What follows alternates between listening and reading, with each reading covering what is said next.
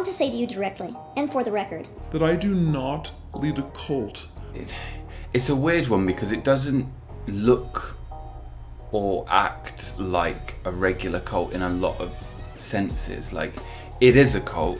And she would basically tell like her followers to, if there's like toxic people in your life that are like adding to your stress and they're like not aligning with your vibration, they're like low vibration and you're like trying to become spiritual and be more high vibration, you need to cut those people out, which is like a cult tactic. She does not have any formal education in mental health counseling. When she was challenged about her educational level, she said that her question to anybody would be, if you went back in time and sat at the foot of Albert Einstein, would you ask him for his credentials?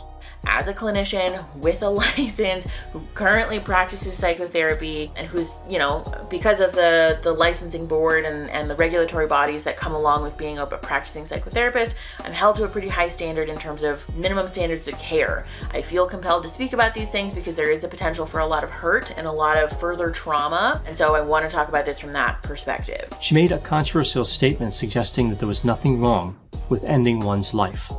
She referred to suicide as a reset button. And implying that Leslie's death was Teal's failure, no matter how vague and indirect you think you're being, is cruel.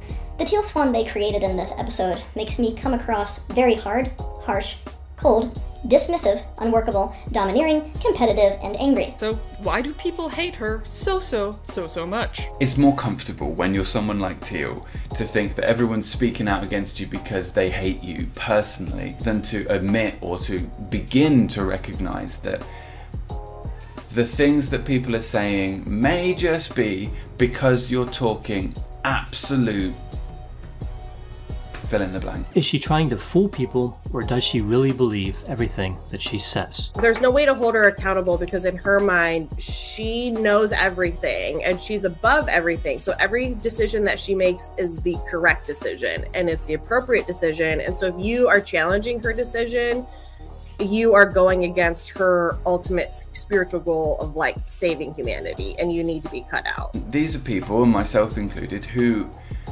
needed support, needed help, needed professional help, needed a therapist who was trained and qualified. She claims to be special in many ways. She claims to have extrasensory perception. She can see into the future, perceive beings in spiritual realms, travel out of her body, and read people's minds. She says that she is clairvoyant, clairaudient, clairsentient. She has also claimed that she is an alien from the star Arcturus. She's claimed that she is an Indian guru reincarnated. She's made lots of statements about her identity and herself, but generally Teal is this very like larger than life personality who's made a name for herself on YouTube and the internet generally for speaking about trauma, for speaking about self-improvement, for speaking about like mental health and wellness generally. Something that's really important for us to note here though is one of the things that Teal is not, which is a licensed psychotherapist, a counselor, anyone with any level of formal training in counseling, therapy, psychotherapy, life coaching, any and all of those things. No credentialing or training in those areas.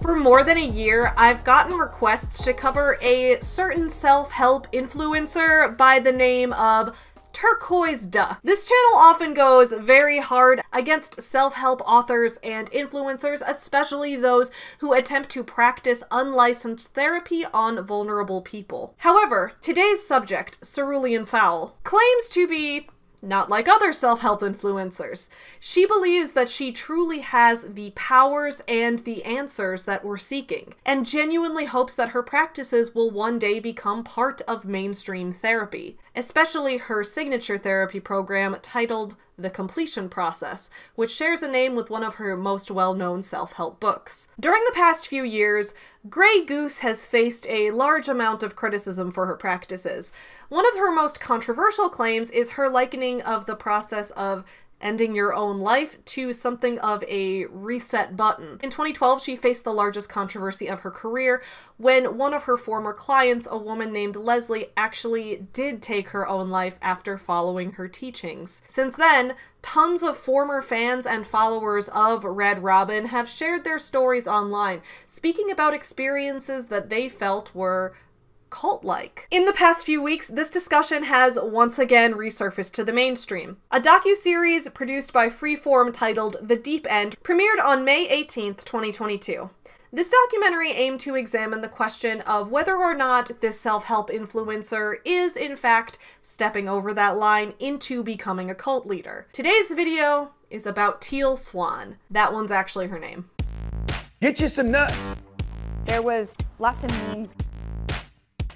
Makes me wonder if I should pick up lesbianism. Chicago. You guys asked for it.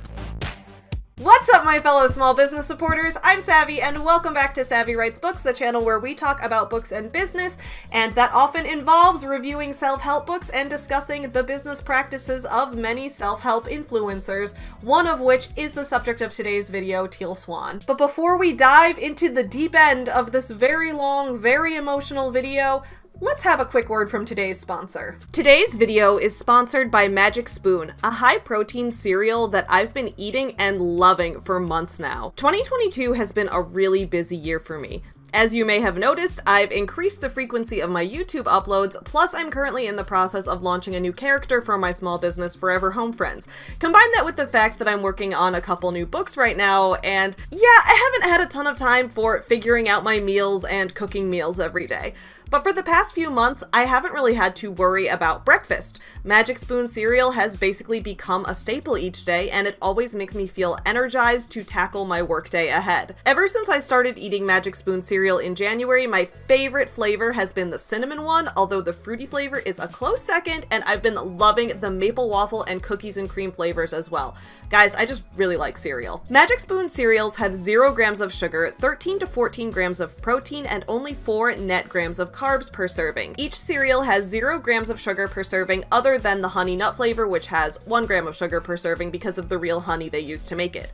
Each serving only has about 140 calories as well, and these cereals are keto-friendly, gluten-free, grain-free, soy-free, and low-carb. So click on my link below to get some Magic Spoon cereal. You can build your very own variety box and use my code SAVVY for $5 off. You can choose from some of the best-selling flavors, including cocoa, fruity, frosted, peanut butter, cookies and cream, maple waffle, blueberry muffin, and cinnamon roll. Magic Spoon has also recently added the honey nut flavor to their permanent collection, and guys, it's delicious, so you can check out that one for your box as well.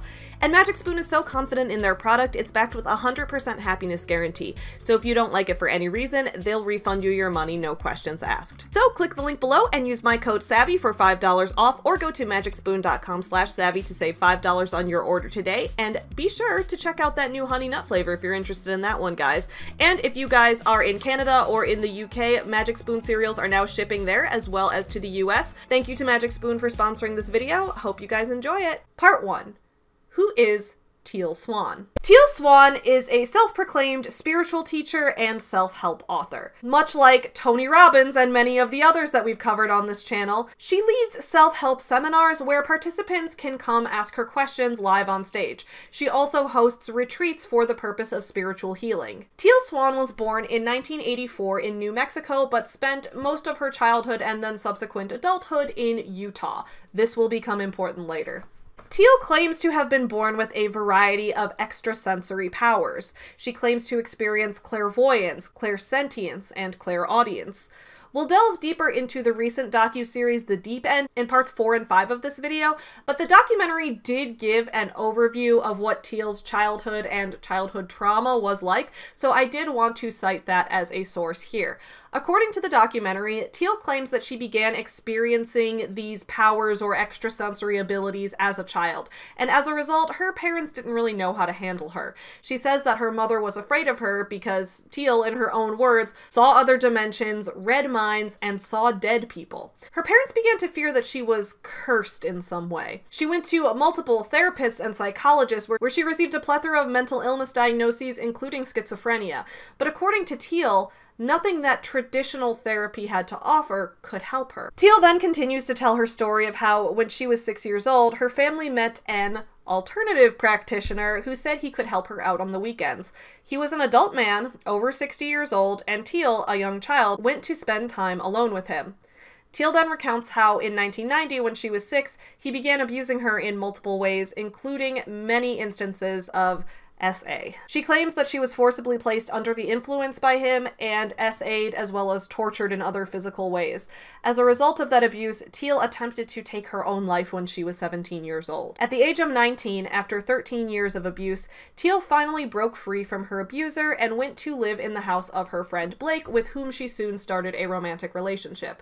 After a year, the two broke up but chose to stay friends and continued living together for the next 16 years, even as they both had relationships and even marriages with other people. And I do quickly want to give a bit of commentary on this part. While I'll review the documentary more in depth later in the video, I do want to say that I thought this was a little manipulative that the series tried to paint Teal and Blake's relationship as weird or wrong just because they continued a platonic life partnership after breaking up in the romantic sense. I think the assumption that men and women should only live together in a romantic capacity or else it's scandalous, well, that also kind of stems from purity culture, which is another form of manipulation against women.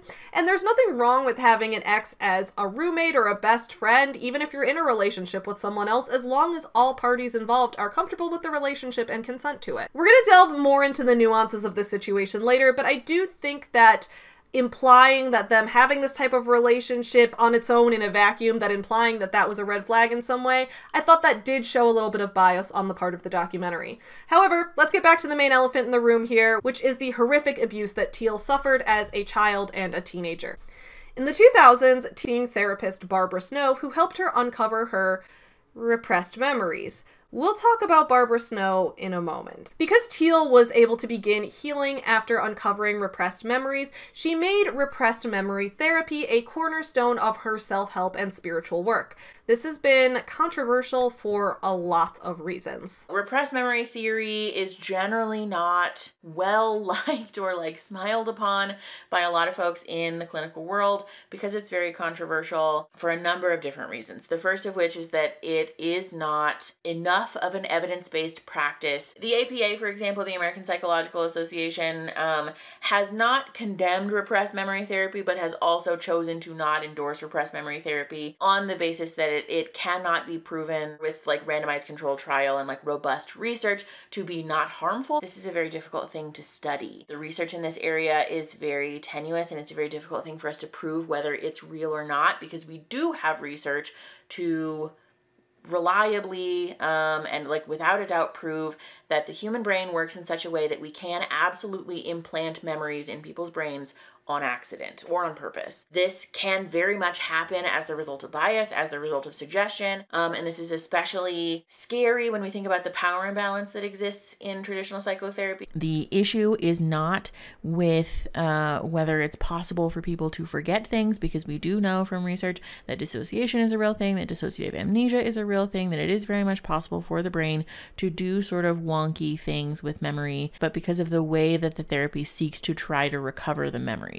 We have research to support the idea that it is very much possible and has very much happened that therapists can accidentally implant or on purpose implant memories. The reason that this is dangerous is because we can't verify after the fact when a client has stated, I've recovered these memories during the psychotherapy. We can't verify whether those memories have been implanted as a result of bias or whether they're genuine memories. In addition, therapists like Barbara Snow using techniques like repressed memory therapy is speculated to have been connected to the Satanic Panic of the 1990s.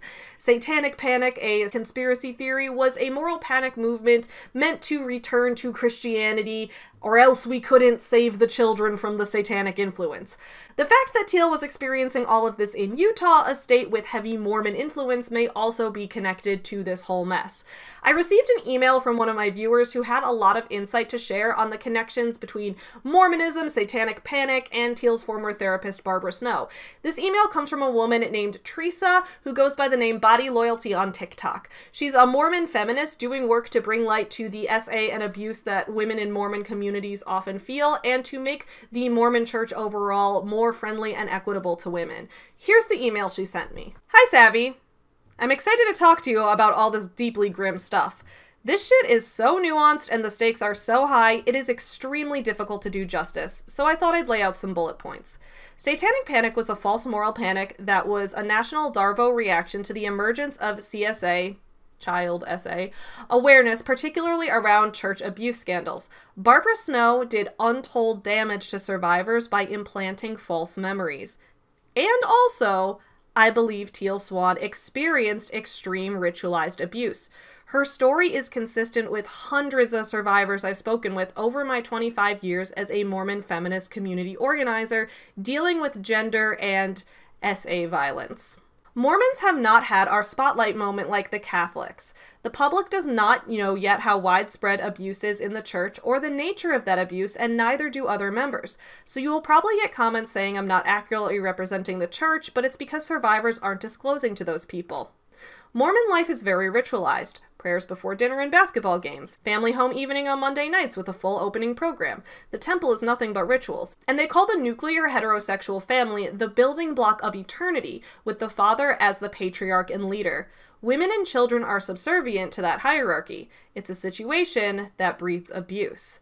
Abuse typically occurs most often in families, and the highly ritualized church turns families into a unit of heaven. So that means if you have abusers using religiously themed rituals in their abuse to retain control and discredit the victim, and victims taught from the time they were small that this is how it should be. Abuse is so normalized in our culture that to a lot of people it just seems like the logical next step. They don't know it when they see it. They just feel the suffering and believe they are weak for it. NLP, hypnosis, and visualizations are a common feature of this abuse. In my opinion, this is the source of the truly graphic body horror accusations. You take a 5-year-old with an undeveloped brain in an environment of terror where trusted adults are showing or describing graphic imagery and claiming it's real. Why would they believe it wasn't? So you get someone like Teal Swan, who experienced extreme ritualized abuse that no one believes is real, but she's living with the trauma that says otherwise. She goes to a therapist who commits malpractice and only makes the problem worse. Government, media, law enforcement all line up to protect the image of the church. Trauma therapy doesn't exist yet, even if you could get someone to believe you. During those years, most of us just suffered, carrying the weight of it all privately and doing our best to spiritually bypass it all. It created her, and it continues to create her audience.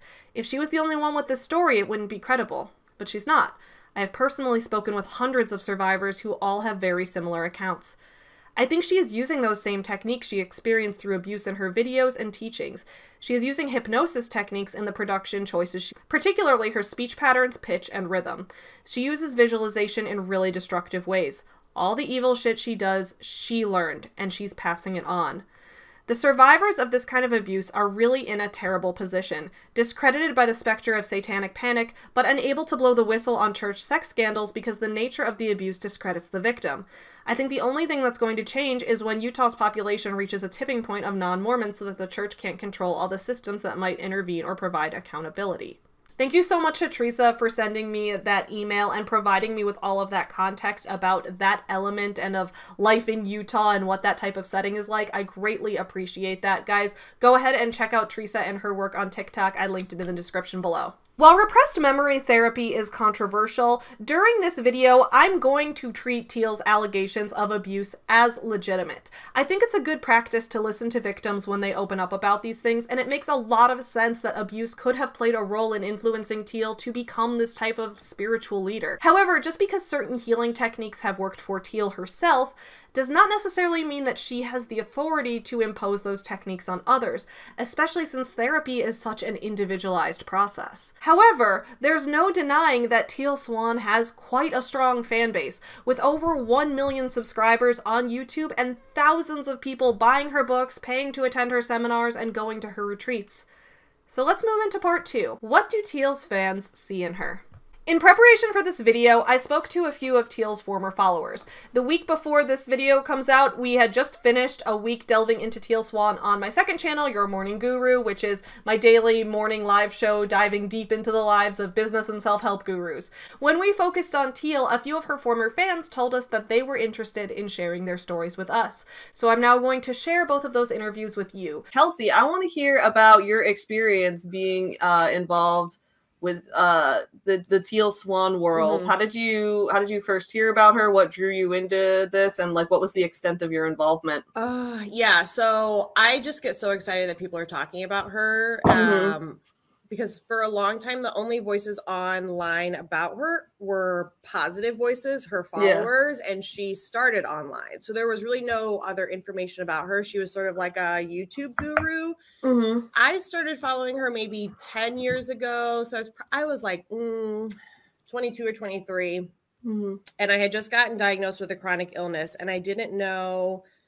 I was just kind of in a dark place mentally. Like I was like, there's no certain treatment methods. I was getting a lot of like medical gaslighting as a female, seeking treatment for a chronic illness. And, yeah, that happens a lot. Yeah. And so I was into like meditation and things like that, and trying alternative treatments, like going to naturopathic doctors, and just really trying to find anything to help me reclaim like a sense of control over my life, I guess you could say.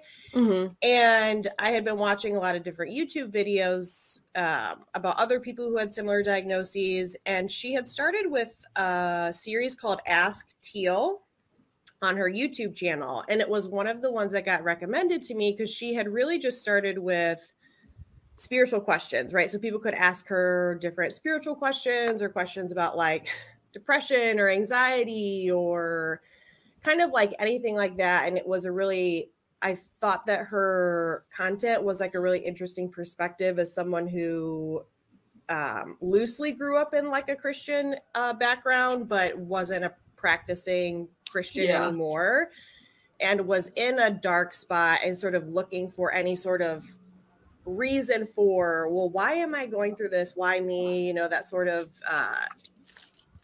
young and not understanding what was going on in my life. And so I started really following her Ask Teal series. And I think what was really interesting about her is she sort of provided, versus like some other self-help people, was like, she would give like tips like, okay, so if you are like going through a panic attack, you need to do XYZ, versus some other self-help people would just be like, oh, try and meditate more. Like they weren't very like specific. They were very vague. And she would always give like very specific ways to deal with things. And I read two of her books. I read The Sculptor in the Sky and Shadows Before Dawn. And I was also really into like shadow work and kind of like trying to understand the trauma that I was going through with managing my chronic illness and things like that. And as I got a couple years into her work is when she kind of shifted, and she started talking more about like her views about mental health treatment were basically like, if you are on any medication, you should not, like, the goal is to not be on any medication, right? Oh, wow. That's her goal. Like, I don't want you on any medication for mental health treatment. I don't want anybody on any medication for any physical ailments. And you should be eating like a raw vegan diet, and foods have different vibrations. So if you're eating meat, yes. My other red flag as someone with anxiety and depression who needs to be on some sort of medication, when she started saying like, I don't want, like, the reason people have mental illnesses, even if it's an anxiety disorder. So she would sort of lump them all in the same, like schizophrenia and anxiety disorder, any sort of mental disorder, mental illness. She started preaching it as like, the reason that you have that is because you never felt safe as a child. And it was never like, oh, this is a legitimate illness that needs treatment for a lot of people, and you should go to therapy. She was very like against therapy because the mental health professions are like, they totally get everything wrong. And so she was like very against therapy and very against like being on medication. And as someone who that's very helpful for, Yeah. I was like, okay. So then I started feeling a lot of this like internalized guilt of like, because she's also like a law of attraction practitioner. Oh, 100%. Yeah. I started believing basically the reason that I was sick was because I thought something about myself, right? Like I attracted the illness. She's teaching everyone that we manifest our illnesses.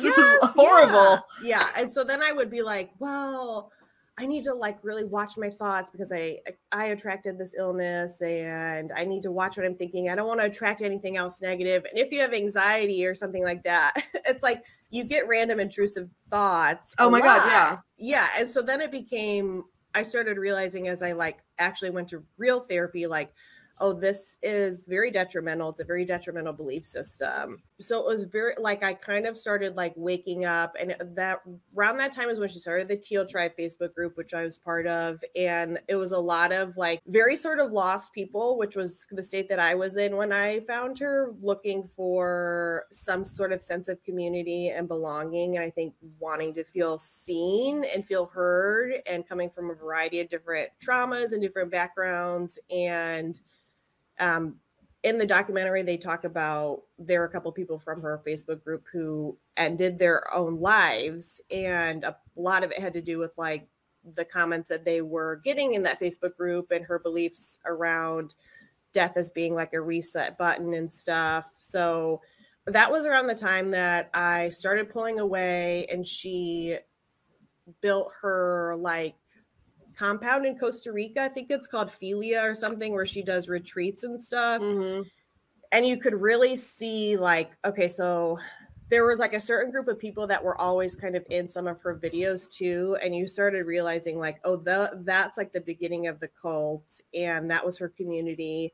And she would basically tell like her followers too, if there's like toxic people in your life that are like adding to your stress and they're like not aligning with your vibration, they're like low vibration and you're like trying to become spiritual and be more high vibration, you need to cut those people out, which is like a cult tactic, right? Like, It's isolate you from your friends and family so that I'm the only person whose information you're getting. Yes, exactly. And I think when I was young in my 20s and I was dealing with a lot of stuff, there were years where it's like I just wouldn't talk to family members because I'd be like, oh, well, they just don't get it or whatever. Mm-hmm. And now in my early 30s, I have a totally different approach to like accepting people for who they are. And it doesn't have anything to do with like they're lower than me and I'm better than them. And, you know, it's just it's a more healthy environment.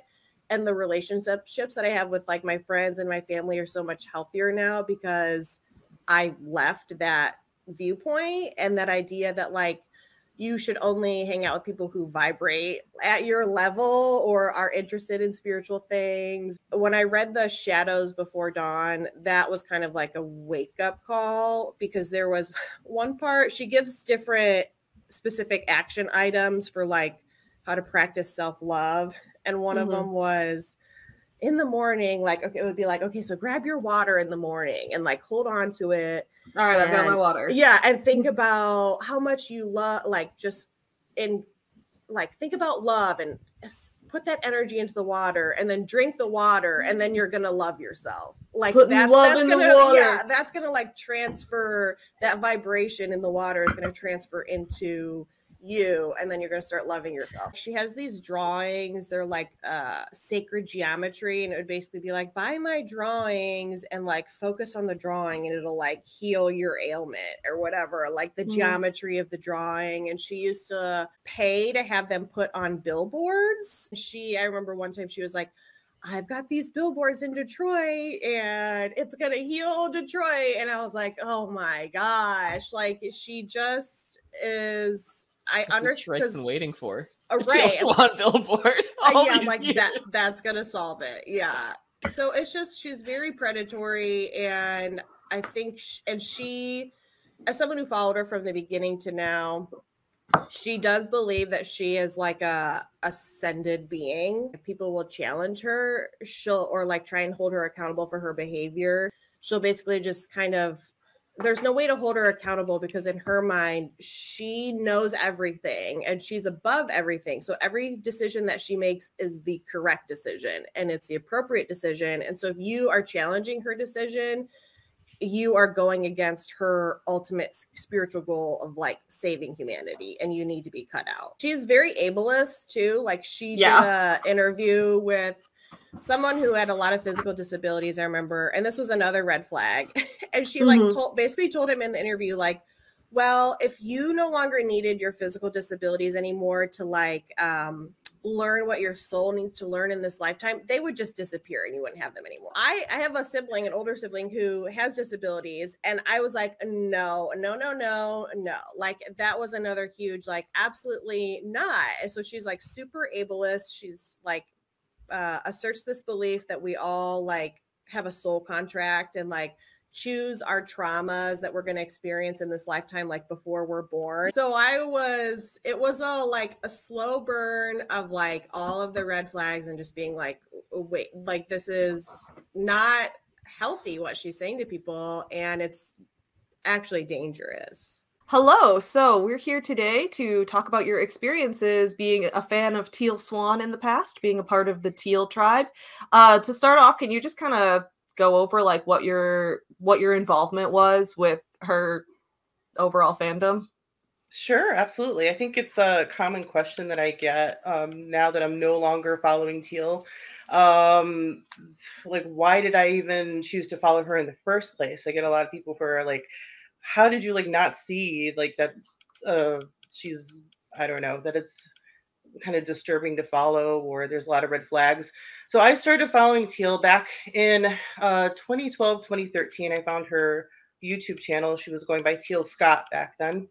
And I was really inspired by her videos. I found them, I was really drawn into them. I found them very like comforting. Maybe it was like the music and the way that she was talking, and I was into kind of like new agey stuff. And while a lot of it seemed really strange and unusual to say the least, I was like, well, I'm going to take on a new perspective and maybe this will help me in life. She ended up hosting a workshop in close to me. And I was like, I'm going to go. I've never done anything like this, but I want to meet other people. I was really starved for a sense of community and kind of being around other people who were into the same sort of thing as I am. And I'm like, I'm going to go to this workshop. I've never done something like this before, but I'm going to go. And so I did. And lo and behold, the very first workshop I went to, she calls me up on stage. So I got called up on stage.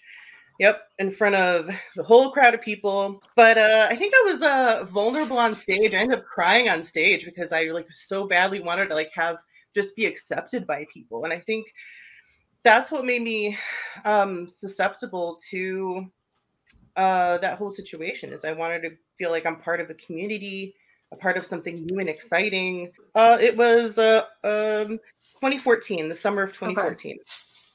So that's the first time I met her and her community. I ended up becoming friends and pretty close with somebody in her inner circle at the time. Ooh. I ended up attending 2 more workshops, one that I volunteered in. So I got to have like a bit of a backstage view as a volunteer. The best part of that experience is just meeting the people. And I've met some really, really nice people and really good-hearted, creative, beautiful people. And I'm grateful for that. I'm still acquaintances, at least with some of them. I like to focus on having compassion for the people that follow her, because I have an understanding, because I was one of them. When I hear people criticizing like followers of hers, I'm like, I know that most of them, I think, are there for good reason, with good intention.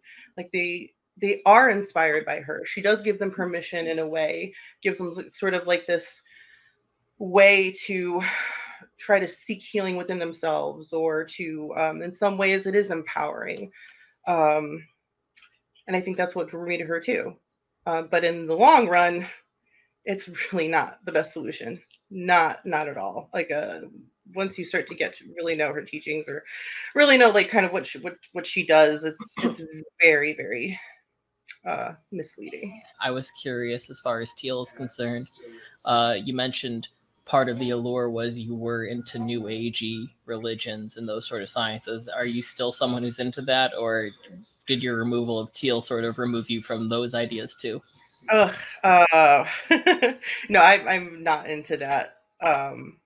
No, no. If anything, my whole experience with Teal has led me into the world of skepticism, and which is actually kind of how I ended up on like watching your channel eventually through Rachel Oates. I think maybe. I'm also interested, like RK was saying about the New Age stuff. What do you think it is, or what is it that drew you into New Age beliefs in the first place, and why do you think people are interested in them? I think it's wishful thinking in some ways, magical thinking.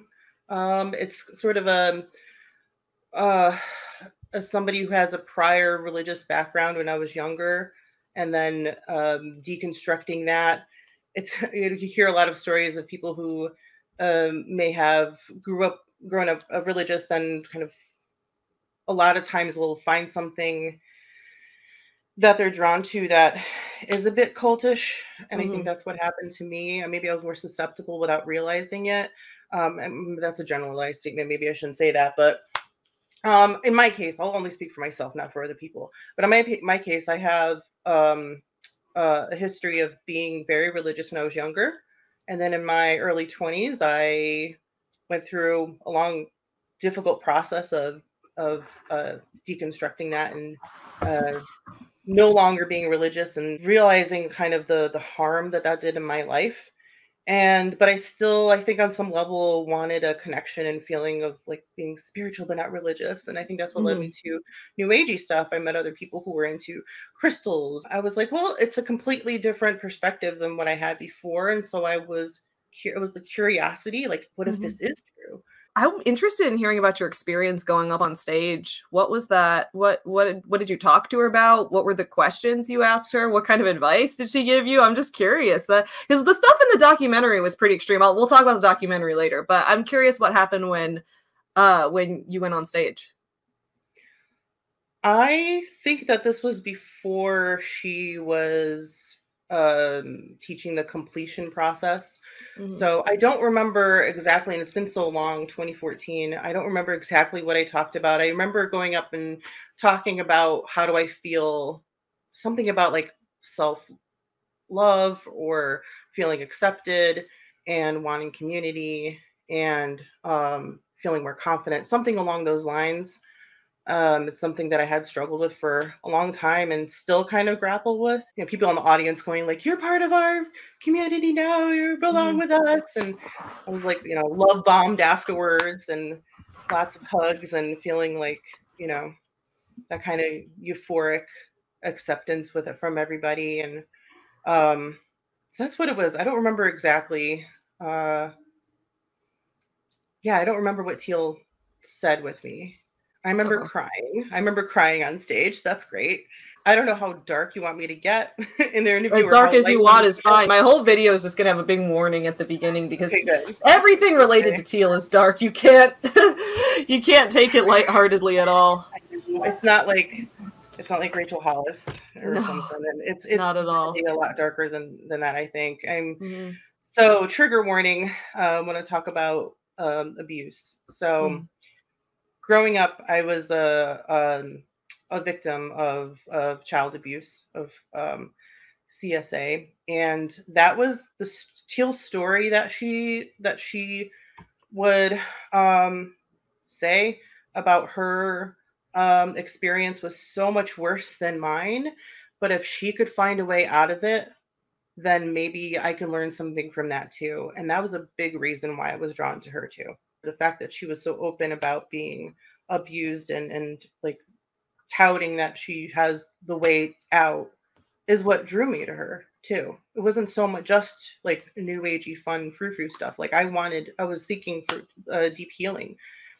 And I also didn't have health insurance at the time, so I couldn't go to a licensed therapist. So it was kind of like I got to figure out how to heal myself, and that's what also drew me to her. And my understanding is that she targets people like me, or in situations where they're seeking comfort, they're seeking answers, they're seeking ways to heal themselves. And I know that there's the possibility, allegedly, of her maybe implanting false memories in people. I never did anything like that with her. myself. I saw it happen on stage at a workshop where I suspect that might have been happening, allegedly. So she didn't do that with me. I was, like I said, I had, growing up, I was a victim. And so her story being a lot worse than mine, I figured, well, if she can go through a lot worse abuse than I did and she can get out of it, then like she has some sort of answer for me. So that I think is probably one of the most insidious things. Yeah. That she potentially uses that story in order to bring people to her when she doesn't have. When these people, myself, I should have gone to a therapist. I should have gone to somebody who's clinically trained and who has credentials, which I did years later, which I did afterwards, thankfully. In her workshops, she calls them synchronization workshops, and that we're all the way that the kind of storytelling here is that we're all drawn because we're all sort of sharing in a similar energetic vibration. We all have similar issues. So when she calls people up on stage, she's not just calling that person. She explains that she's tapping into the energy of the room, and this is a message that everybody there, or most people there, should hear. So I think, once again, it's sort of like painting everybody with like the one brush. It sounds kind of beautiful that you were able to make these friends and share such a wonderful connection with them and get to know them on such a deep level. When you finally left, did you keep in contact with any of them? I kind of left quietly. So I didn't really announce it. And I'm still a little kind of like, I just don't want to get into it with the people that are still, still don't see things the same way that I do. I think we found a small community of people who are like former Tealers, and we kind of like process things and share things with one another and point things out. And I did that for a little bit when I first was getting out of it. That helped me to kind of hear other people's perspective and work out my thoughts and also sort of like my anger around it. Like, how could I be duped? But I wasn't really public about leaving because I was still friends with somebody in our circle. I think I might have told them. I think we both sort of just didn't touch on the subject. We sort of like agreed to disagree or kind of respected each other's boundaries. And we sort of just over the last 5 years, like slipped away. And I'm not really close with that many people now. I have a few people still that I'm friends with, but I don't really talk about it much.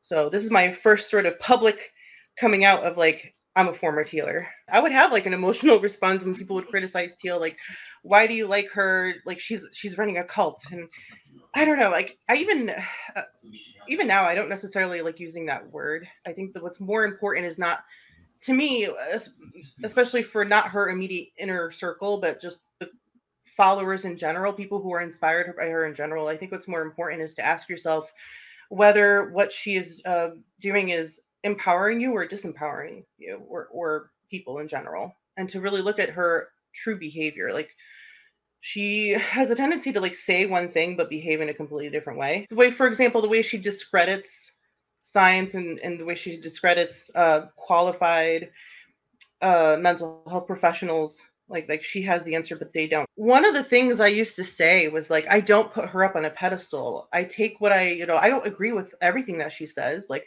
she was an anti-vaxxer at the time. Like, she had videos about like vaccines are like going to be seen in the future as like a very harmful thing that we did to society, and I was like, that's just very not true, and I'm very against that. Yeah. And there were people that I was around in the like Teal tribe community that like just listened to everything that she said, and her word was the right way because she knows better.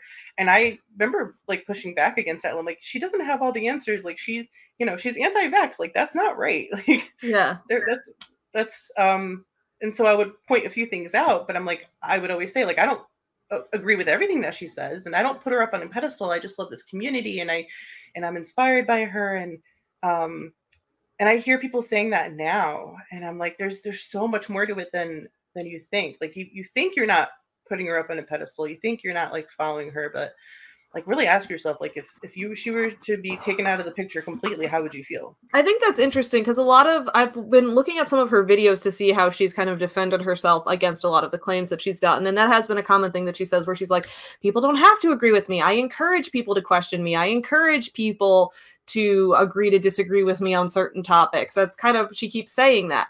But then I hear from a lot of people that that wasn't entirely true. So I guess, you know, you disagreed with her on the vaccine thing. I'm wondering what was that like? Were you discouraged from disagreeing with her, or was there still a level of influence that she had even when you did disagree? How did that work? For me or from other people? From your perspective and from what you saw, both ways. Yeah. I mean, I think that there was some pushback from the people that I'd spoken to in the room at that moment. They're kind of like, well, no, like she knows better. She has like access to the Akashic records or whatever BS. I don't remember exactly what was said, and I'm like, no, you know. So it didn't sway me, and if anything, I was just like, I don't want to blindly follow somebody. I thought at the time that I wasn't like following her, but I think that once I started opening my eyes up to the reality of like who she really is and kind of the harm in a lot of her teachings, it was really shocking, and it was really difficult to admit to myself, like, oh my gosh, I've been like so kind of like doughy-eyed with Teal Tribe and like going to the workshops, and found it so healing, but like a lot of it was just like an illusion, and it was really difficult to admit that you're wrong. You know, people kind of dig their heels in because they don't want to admit that they're wrong, and I get that. Like it's a painful thing to sort of admit. I'm curious what, like you mentioned, you know, noticing that some of these things weren't true and figuring out who she really was. I'm curious what it was that finally inspired you to leave, and what the process was like of you starting to, you know, disagree with things or disagree with the teachings, and what eventually led you to leaving altogether. I think a lot of the red flags started adding up. So, for example, I was sitting outside on a picnic with her, with a group of people, with the volunteers from the workshop, and she had told one of the attendees, like, you know, at night you astral project, and I sometimes go and follow you, and I see where you go, and you have like CIA agents that will like travel after you, and you're just too fast for them, so they can't keep up, and that's why they have like an interest in you, because you can travel through the astral realm and just like zip past them through different dimensions and escape them, and so they try to target you, but they can't. Like, you're really, really skilled at astral projection. And I was just like, and I could see that person like lighting up and like, oh, I'm special. Like, I have something special about me. I have this special magical power, and Teal's recognizing that in me. And I saw like things like that. I think a lot of her videos, while a lot of them are, you know, definitely questionable, her demeanor in the videos is very calm and soothing, and she uses a lot of she refers to a lot of things that may be true, or maybe, you know, maybe interesting. There has to be some element of truth to what she says, otherwise people wouldn't be drawn to it whatsoever, right? Yeah. I started noticing that, I started questioning that a lot of her communication with people was like getting them to do things for her. So the people in her immediate circle, and even the friend that I have, they would do all of her chores, you know, do like everything had to be doting upon Teal, planning her wedding for free, like doing the entire process. Like, I'm like, you're being taken advantage of, and not getting paid for it. You're being taken advantage of. And I think like she has no qualms about taking advantage of the people around her. Even in the Teal Tribe Facebook group, there was a person who, I don't know what happened between them. I think maybe she questioned something of, directed something at Teal. And Teal basically had like everybody go into a chat where Teal started debating this person, and then everybody just started attacking this person. And Teal didn't stop it. Teal didn't stop it. I'm like, as like this spiritual leader who's supposed to be somebody who's healing, it's like she sort of egged them on. And that was another red flag. And I'm like, how could you do this to this person? A bunch of little things that sort of added up. She had told me in person that like I want to be, she could tell in me that I have this big maternal instinct and that I want to be a mother, and that like cannot be further from the truth. I'm like, no, that's BS. You're just looking at my figure or something and thinking that, like, making assumptions about me that aren't true. So I was like, she's not all knowing and all powerful. Like at the time she was more about like radical openness and authenticity, I think was the word she used a lot. She was all about authenticity. Like, you're not being authentic. And I remember like her ex-husband, back when they were still together, in a video once was like, well, yeah, being like radically authentic, you can't be authentic. You have to have some boundaries. And she's like, no, you don't. And he's like, well, then just give your bank information right now. Like, give it out. And she's like, I should do that. She didn't. Did she? But I'm just saying, no, she didn't. I think the other thing that really bothered me about her, one other thing I wanted to mention is like when it comes to the crowd of people that were drawn to hers, there were a lot of people that were attracted to her and like were going to the workshop not because they're looking for like self-improvement, but because they wanted to like sleep with her and stuff, or they wanted to get in the pants of other women that were there. I had at one of the houses I stayed at, there was a guy who was like talking to all the girls, and he was really trying to impress some, I don't know, he was creepy. And I was just like sitting outside with him, just like making small talk. And he's like, okay, I'm going to be honest with you. I don't want to talk to you. And I was like, oh, why? And he's like, well, because I don't want to fuck you. And I'm like, no, it's the only reason to talk to someone, obviously. That's the kind of people that sometimes go to these kinds of things. And I was just like, where did that come from? And I, thank you. I don't either. Like, one of the things that she did is anytime that somebody like makes a video about her, it's always because they're opportunists. They want to make money off of it. That's me. I'm like, an opportunist. That's us. Yep. We did a week on her because we're opportunists. Yep. Yeah, I'm going to make so much money off of this. The only thing I want to gain from this is like, I have nothing to promote. I don't care. I did not care to speak up about her or share my story and my perspective at all, except that I see the comments that people make on her video, or not her videos, but videos about her, because I don't watch her videos anymore, but videos about her or TikTok or wherever, Facebook, I don't know. And there's like people who are well-meaning or don't really know that her stuff can be really disempowering. And I feel like the more people who speak up, the better, because the people need to feel safe to speak up about her. Throughout most followers' recollections of their time following Teal, one word, one particular concept always seems to pop up: cult. Many who used to follow Teal but have left her teachings behind now regard their time with her as an experience like being part of a cult, with Teal as their leader. Teal herself, of course, denies these allegations. So who's right? Well, before we can determine that, first, we must dive into what makes something a cult. Part 3.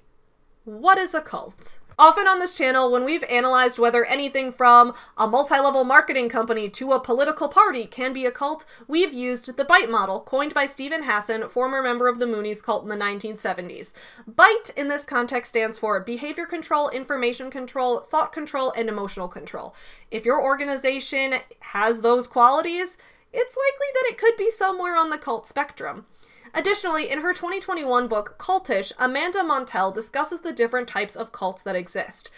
For example, both Scientology and CrossFit have specialized language that they use to signify belonging within the group. Both of these groups could be said to have cult-like characteristics, although the stakes in these two situations are wildly different. So whether something is or is not a cult exists on a spectrum. It's not so easy as saying, this is 100% a cult and this is 100% not a cult.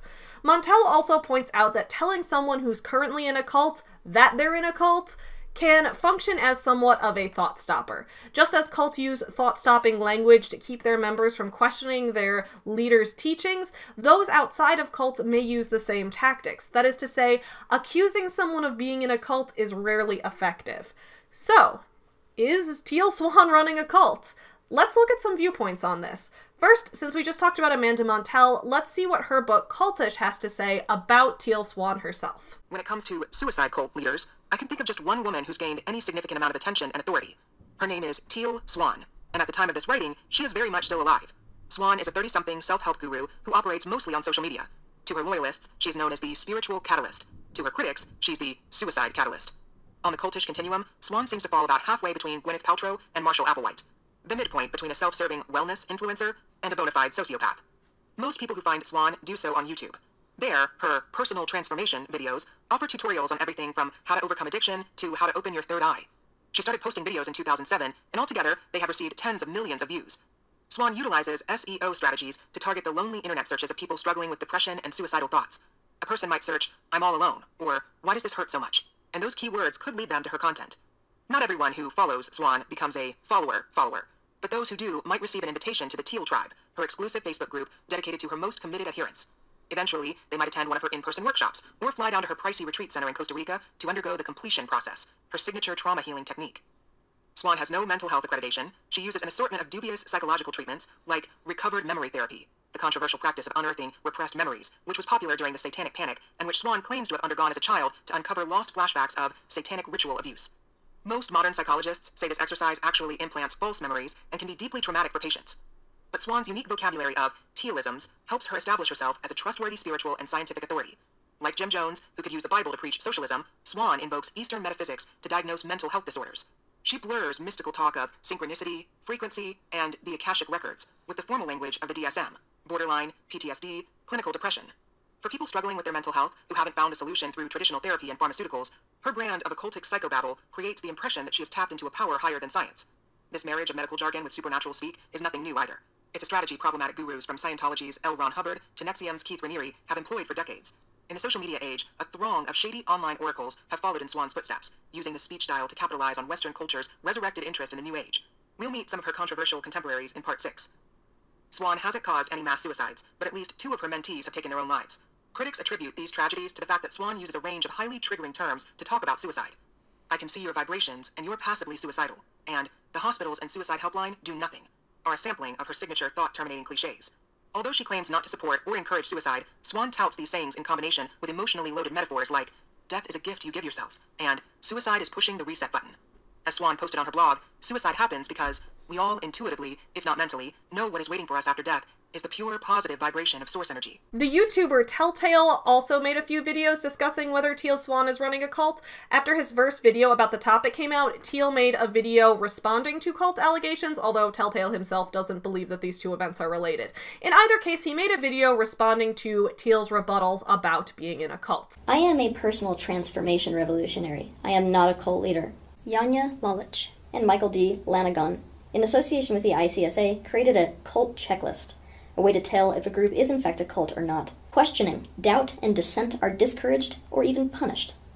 I encourage questioning. On top of this, I find doubt actually to be quite healthy. The BITE model equivalent to this one would be rejection of rational analysis, critical thinking, and doubt. So she finds doubt to be healthy, but doubt directed toward what? Directed toward her own belief system? If somebody comes out and starts questioning her quote-unquote teaching materials or her ideas, is she gonna call it equally as healthy? That's basically what I'm doing here. Is she in favor of this video, or is she gonna call me an apostate, a disbeliever, a dissenter, or the words she uses to describe people who doubt and question her materials, a hater? Mind-altering practices are used in excess and serve to suppress doubts about the group and its leaders. No consciousness-altering states are encouraged by me or used by people who follow my material for the purpose of suppressing, because suppression is something that I actively teach against. Oh, so they do use mind-altering practices. It's just not intended to be used for the purpose of suppressing. I don't really care what the intended use is. What's the end result? The leadership dictates, sometimes in great detail, how members should think, act, and feel. For example, members must get permission to date, permission to change jobs, permission to marry, like every other person. I have ideas and opinions about what the healthiest thing for people to do and to think is. Like every other spiritual leader, my opinion is in fact the cornerstone of my entire career. I don't tell people who to date, who to marry. They don't need my permission for any of this. I don't tell them what job they can have or not have. Those were just examples. That isn't the entire point. The point is that you dictate how people should act, think, and feel. As she said, that's the cornerstone of her career. That's what she's all about. That's what the group is all about. Unity on thoughts, feelings, and actions. That's the cornerstone of a cult. And perhaps one of the greatest accusers of Teal running a cult is the FreeForm and Hulu documentary, The Deep End itself. Let's take a look at what this documentary has to say, how Teal responded, and what my overall review is. In this section, I'm going to summarize and give an overview of the documentary, The Deep End. I'll give a few of my own opinions, however, most of this section is just going to be an overview of what happened in the show on screen in the documentary itself. Parts 5 and 6 of this video will go into how Teal herself responded to the show, as well as my overall thoughts, opinions, and review of it. The Deep End is a 4-part series produced by FreeForm, available to stream on Hulu. The producers of the series spent 3 years following Teal Swan and her employees, or her inner circle, as she calls it, over the course of retreats, conferences, and more. At the time that I'm filming this video, only 3 episodes have been released so far, so I'll base my review on the contents and context of those 3 episodes. However, if episode 4 comes out before I post this video, I'll edit in a review of that as well. Hello guys, Editing Savvy here, and the 4th episode of the docu-series The Deep End just came out, so I just watched it. The documentary presents strong evidence that Teal is a cult leader. However, Teal herself counters this evidence by showing how bits of the documentary were selectively edited and taken out of context to make her look as bad as possible. So, what actually happened? Got my notes here in my little Savvy Writes Books notebook. Took a bunch of notes on this documentary. I watched it through twice. Let's do it. The first episode of the documentary is called The Lost Toys.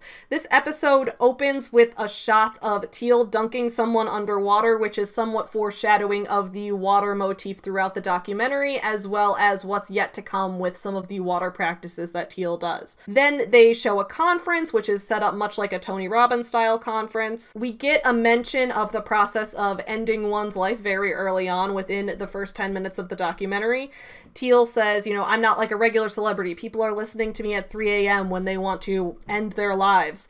On stage, a participant tries to tell Teal, you know, I'm not really sure what my purpose is in this world. Nothing makes me happy. I have no goals. And Teal kind of says, why are you still here? And the person's like, well, I don't really know why I'm up here on stage. And Teal says, no, why are you still here on this planet? Trying to get her to question whether she's committed to living or not. Teal then talks about how she uses these techniques to get people to play out both sides of a potential scenario and try to help people get over their unnatural fear of death. She then refers to her audience and her main viewers as a set of lost toys, somewhat indicating that she does target vulnerable populations, but from her perspective probably indicating that she wants to create a community for people that feel like they don't have one. Then we see a few shots of some of her followers at the completion process retreat. One of them has the quote, I feel like she's Jesus. One of the first lines we get when we see what's going on inside the retreat is Teal saying something about how, you know, pharmaceutical companies are just using a quick fix. We're in the business of healing. We're not in the business of a quick fix. The pharmaceutical companies want to capitalize on that. And I think that this deserves somewhat of a nuanced take because yes, pharmaceuticals and medications are not the answer for everything, and there are many issues with corporate companies that produce medications, having a patent for a product, not allowing people to produce generics, price gouging medications, and things like that. It can be a very difficult system, but that doesn't mean that medications themselves are bad. I am on SSRIs for my OCD. It has made my life 1,000,000 times better. I know other people for whom medication for mental health issues has absolutely saved their life. So to put down all medication as bad is something that I don't condone whatsoever, and I think is incredibly dangerous. But at the same time, I do think that there needs to be a discussion about the fact that a lot of mental health treatments aren't accessible to everybody, that a lot of times we have issues with healthcare where people don't have health insurance and aren't able to access mental health treatments. There's a much larger conversation that needs to go on here, which I'm going to continue to go into a little more in this. But I do want to say that I wasn't a big fan of Teal putting down the mental health medications industry. Then she talks about resurfacing memories. She talks a lot in this about how a lot of memories stem from childhood trauma, and a lot of trauma comes from our early childhood. And this was the first place where I kind of got the vibe that Teal seems to think that, you know, if something worked for her or something was true in her experience, that it's going to be universally true across the board, because her trauma happened mostly during childhood and that set the tone for a lot of things, and she was able to uncover certain memories. She seems to think that that's going to be true for everybody, when in fact therapy is a very individualized process, so that's part of the danger as well. She talks about the way that people come to her because they need connection, and I think that this is absolutely true. In fact, when I was reading Amanda Montell's book, Cultish, that's one of the points that Montell brings up in this book, is that cults often form from our need for connection. And this is not to say only dangerous cults. Again, as we said, cults exist on a spectrum. You could say that something like CrossFit has cult-like behaviors, and that's people will join a gym with a strong sense of community because we need community. We need more human connection in this world.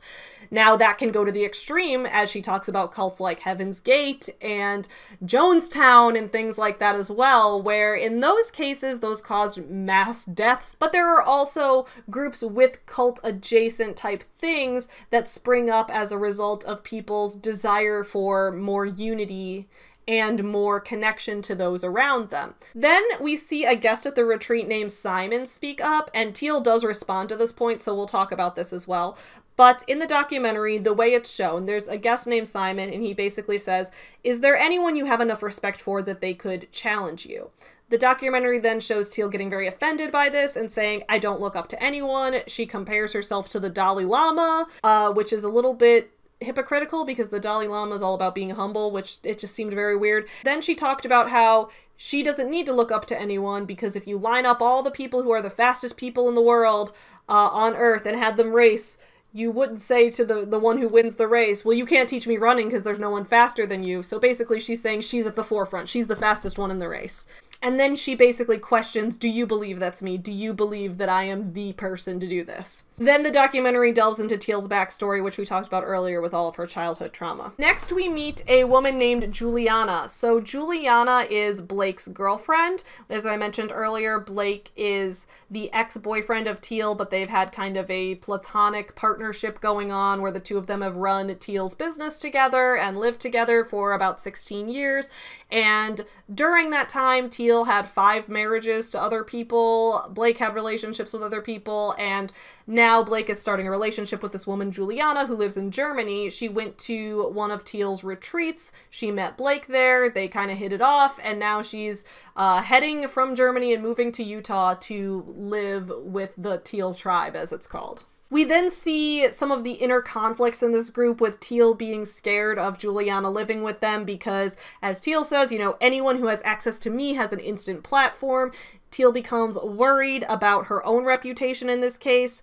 And it really gives off the vibe that she doesn't really want Blake making his own choices without her approval, that Teal needs to approve Juliana first, and Teal needs to be able to say, is Juliana going to be a safe person for this group? Is she going to be safe for this business? If I let anyone get close to me, could they, you know, hurt my reputation in some way? So thinking a little bit more about her brand than about her supposed best friend's relationship. Then we go back to a conference with another follower who's considering ending their life, and basically this person's asking Teal, how do I know if my time is done or not? And Teal says, if you're asking that question, it's not done, which, I mean, I think is true. So, but again, I don't think Teal's qualified to be dealing with people who are in the process of considering ending their life in the first place. We have some audio in the background from a vlogger asking who regulates this stuff, and that's where we learn, you know, how Teal kind of has no psychological qualifications whatsoever, and you know, the self-help industry isn't regulated, and whether it should be is up for debate. Then it talks about how Teal has likened, you know, the process of ending your life to a reset button. There's a mother that appears on the video, and I believe that's the mother of Leslie that we talked about earlier, and she says that she does believe Teal's teachings encouraged her daughter to take her own life, and she somewhat blames Teal for that. And then at the end of the episode, Teal ends the episode by saying that she'd like to become more spiritually influential than the Pope. Episode 2 is called The Safe Place. It opens up with Teal discussing her vision for her company as a whole, which I don't know if it's the way that the documentary is edited or the way that she describes it herself, but it comes across as, once again, kind of a vague business guru, self-help guru mission about making the world better and healing people and all of the stuff without a super clear, concrete goal of what they're selling or what they're really producing as a company. Then we learn more about Teal's inner circle, who are volunteers who learn from her in exchange for working from her. Doesn't seem like people really get paid, but they do get room and board. I'm not entirely sure how the process works. We meet a guy named Cyan, who is a member of Teal's inner circle, and he changed his name. His name used to be Matthew, and then mentions that he and Teal came up with the name Cyan together. So that set off a few alarm bells. First of all, the fact that this guy is naming himself after a different shade of blue. She's teal and he's cyan. Okay. And then on top of that, it kind of reminded me of when I did that video interviewing Rachel Hollis's former employee, and we had Rachel talking about, you know, this person on my team, her name was also Rachel, but there could be only one of us, so I changed her name to RC, that whole thing. Whenever you have an employer or a person who has authority over you in an organization changing your name with you, it always seems a little weird. I mean, he does seem happy to be named Cyan, so I'm not gonna tell him how to live his life. It just seems weird that they came up with that name together. Okay, a little bit of a cult flag for me. Then we have a quote from Teal who says, "Everyone agreed to sacrifice their life for this mission." Then we see this setup of this potential conflict between Teal and Juliana, because Juliana is coming out there not just to be in a relationship with Blake, but to be a part of this inner circle as a whole. And Teal says, "The problem is when a girl in his life opposes me in any way." Again, basically doing that whole, you need to be on board with my mission, I am the one who calls the shots. Then we get to meet Molly, who is a private investigator. Molly was actually hired by Teal and Matthias, who is her manager. They hired this person, Molly, because there are all these allegations out there about Teal's group being a cult. And so they hired this private investigator, Molly, to look into it, to interview tons of people, to try to find the truth and all of that. I thought that Molly's sections in this were the most interesting of all, so we're gonna talk about those. Molly mentions towards the beginning that people throw around the word cult very often as a way to just kind of shut down the conversation about something they don't like, which is definitely true. I mean, as I mentioned earlier, Amanda Montell does point that out in the book Cultish, that can be a thought-stopping technique, much like what cults use, that people outside of cults aren't immune to it. And I mean, I guess to an extent we could say we're all probably involved in some kind of cult of some sort. Is society a cult? Do we live in a society?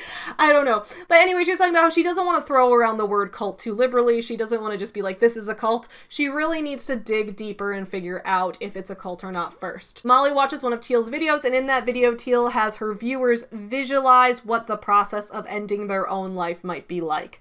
Teal basically says that she's doing this from a survivor's perspective, and again, this was another instance where it felt like Teal was taking techniques that worked for her personally and leading other people through them without any qualifications to do so, which could be dangerous if another person's specific set of mental health circumstances or specific life situation made it so that those techniques would actually do more harm than good to them. We then see Molly talking to this man named Jonathan, and Jonathan is a mental health professional, and he talks about how Teal's advice is actually dangerous and can do more harm than good.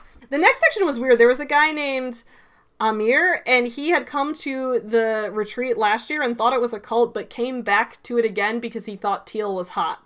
And he told Teal that to her face, basically. He's like, I came back because you were hot. I kind of wanted to bang you.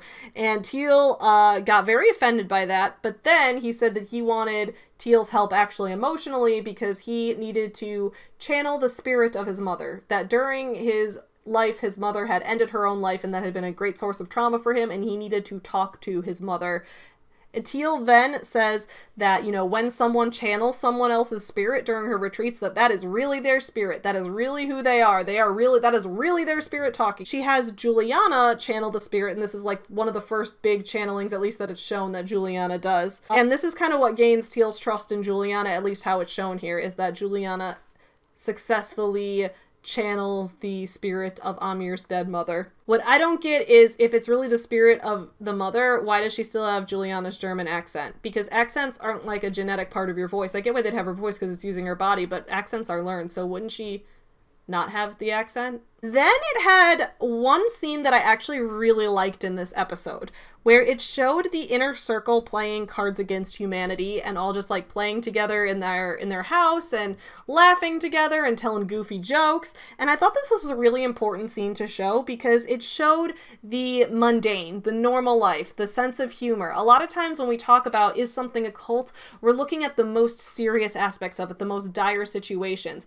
But a lot of people might think, well, no, I'm not in the cult. The day-to-day life is very chill. We're all having fun. And it's important to show that, yes, even within a situation that may be a cult in some way, may or may not, we're still yet to determine, you still can have those moments of having fun, that those moments of normalcy, of mundane life are part of it all, and it's not all just constant drama. I thought that was important to show. We then see Molly interviewing Jared, who is an ex-follower of Teal's. Now, Teal's responses responses to this documentary, in her responses, she points out that Jared is an ex-boyfriend of hers, that they'd actually dated, and she felt that it was kind of a conflict of interest to have him talking to the investigator and saying these things about her, because it was as if they were just getting, you know, words from your exes. Like, of course your exes have bad things to say about you, and she basically said everything he said was a lie, so it's his word against hers.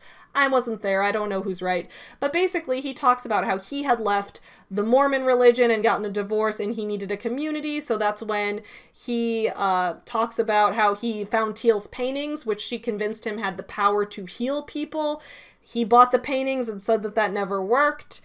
He says that Teal never paid him a salary, and then claims that when he left, Teal said to him, "If I were you, I would just go end my life right now." Teal denies this and says that she never told him that and that he was just lying about her. What's true, I don't know. Then we see Blake and Juliana getting married towards the end of the episode. Episode 3 is called The Carousel. This episode opens with a group of people at one of Teal's retreats, and they are all taking on the consciousness of parents and children. I think they're trying to channel the spirits of each other. It's not clear if this is meant to be a therapy roleplay or a spirit channeling. When Juliana was channeling a spirit in the previous episode, Teal explicitly says, "This is really a spirit being channeled. This is really your mother." But in this case, it's not clear if this is supposed to be therapy roleplay or if it's supposed to be a spirit being channeled.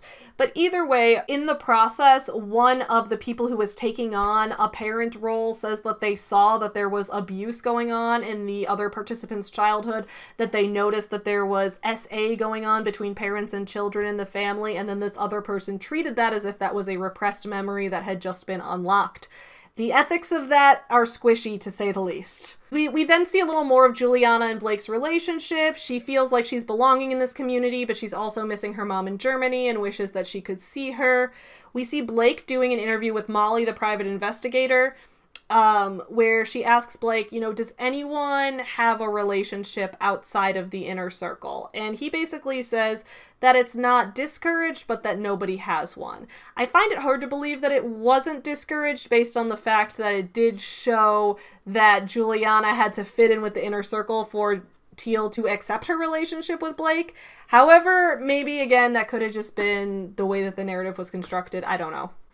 We then meet Gracie, who is Teal's personal assistant. She opens up about abuse and SA she had experienced when she was a child and mentions that some of these memories she uncovered while with Teal.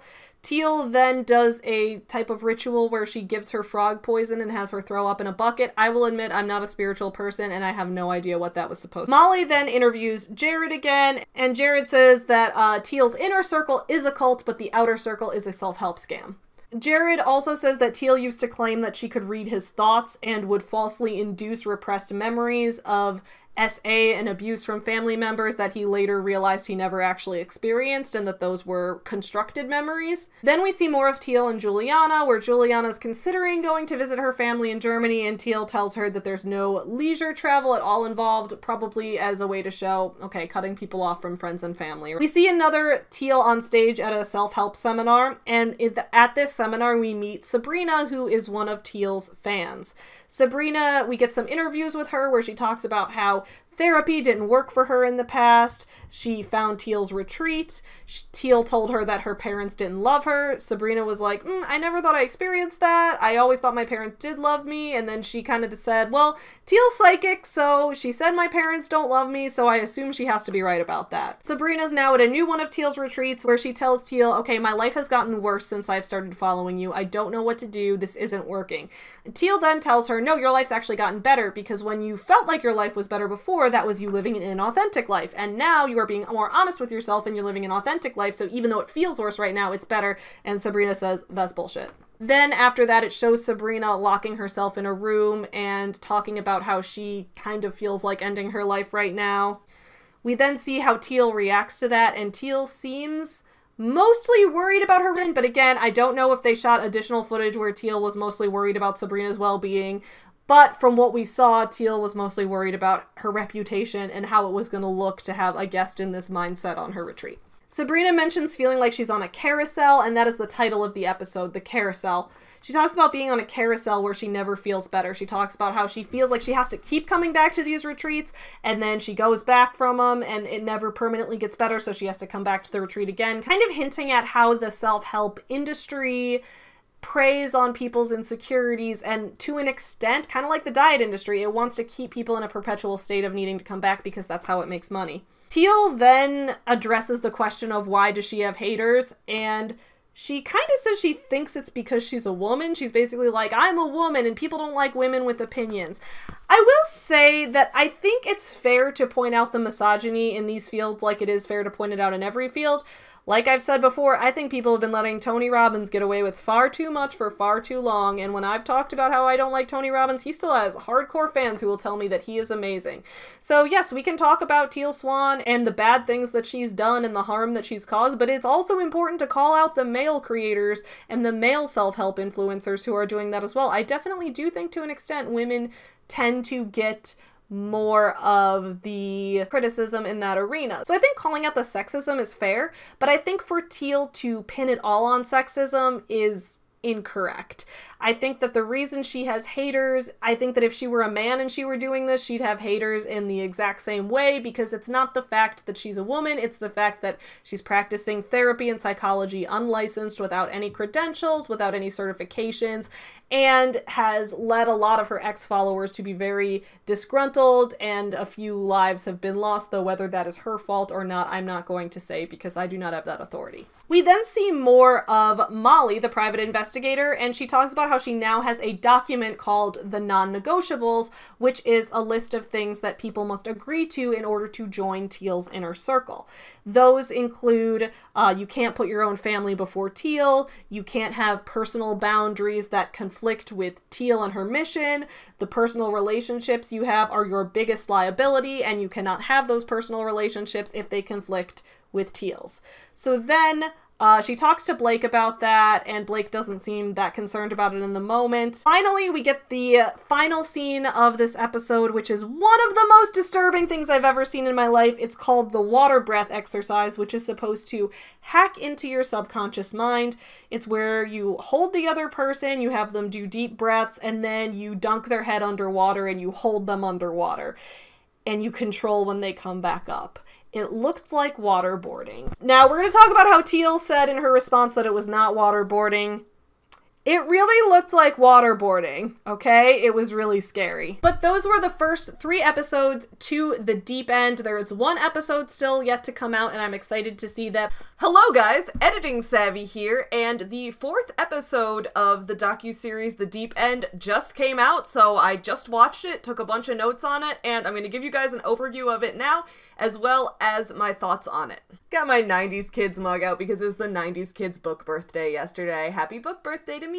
So the 4th episode opens up with what, in my opinion, was a little bit of manipulative editing. It has Teal on stage at one of her seminars kind of going over a meditation with people where she's talking about the different types of connection we have with other people in our lives, how some of that is good and powerful and trusting connection, and how with other people that connection can have a very negative impact on us. And while she is talking about those different impacts, they're cutting in footage of the previous 3 episodes to kind of catch us up on that. And we see when she talks about, you know, people we love and trust, we see things with her and Blake together. And when it talks about people that we don't trust, we see like her and Juliana facing off kind of as adversaries. And I thought that was a little manipulative because when Teal was doing this meditation, like, you guys know I don't trust Teal, but when she was doing this meditation, that wasn't actually what was probably going through her head. I did think it was clever editing, and I thought it was well done in a visual and auditory sense. Like, it gave the emotional effect that the filmmakers were going for. I think it was like well done in an objective sense, but if we're talking about trying to look at this as a piece of journalism, it definitely pushed one narrative over another, and in the later part of this video, I'm going to talk about how that narrative wasn't really my favorite, just because I don't think it was what the documentary should have been about if it wanted to affect the most change. But overall, it was a well done recap. From there, we see a lot of the conflict going on with Teal and Molly, who was the private investigator woman. Teal is talking to Molly about how one of the reasons that she hired her, one of her goals, is that there was an article that went up on Vice talking about how Teal was leading a cult, and Teal wanted to get that taken down. So she was hoping that Molly would uncover that this was not a cult so that the article could get taken down. So we see a Skype call between Teal and Molly where Molly basically says, answering the two questions. One, does Teal cause people to end their life? And she said, no. Does Teal run a cult? Maybe. And that's what Molly kind of said. So when Molly says, you know, but is Teal running a cult? Maybe, she might be. I'm not confident that you're not running a cult. Teal gets very upset about that. You can tell that she is freaking out. So what she tells Molly is basically, okay, this is my life's work. This is the work that I am doing. I don't have work-life balance, which as a business owner, I understand that. I don't have a lot of work-life balance either.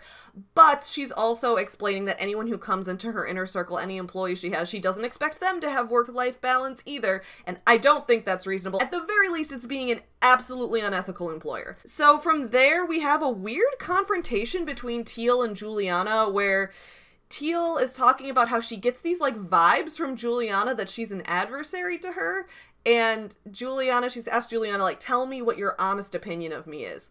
And Juliana says, like, you know, I think you're very powerful, I think you know what you want, and things like that. And then Teal's like, well, that's a sugar-coated answer. Let's all go around the room and say what we think Juliana thinks of me. Which was weird, because it's like, how do they know? Is everyone psychic in this group? I can be kind of naive. I tend to take people at their word. If someone says, this is what I think of you, I'm gonna hope they're telling the truth. I'm not gonna tell someone else how they feel about something, but that's what Teal decided to do. So everyone goes around the room and says what they think Juliana thinks of Teal, which is all negative things, and it's very uncomfortable to watch. And then at the end, we get to Teal, who says, okay, here's what I know you're thinking about me. And she lists off, like, all these negative attributes of herself, and to me it sounded like she was just kind of going through her own insecurities and being like, you know, I'm too controlling, you think I'm too like this, and I'm like, well, maybe that's just you're worried that you are, you know? I don't know what makes you think Juliana thought that. And if there was something that made her think that, then it wasn't really shown on screen, which was kind of an issue. The next part, I'm not sure if the editing was deceptive or not, because we see Juliana and Blake getting ready to leave the house that they're all at together. Blake's packing up, they're getting ready to leave, and Teal starts berating him on the way out and telling him that he's like a super weak loser and that without her, he's gonna be the weakest person ever or whatever.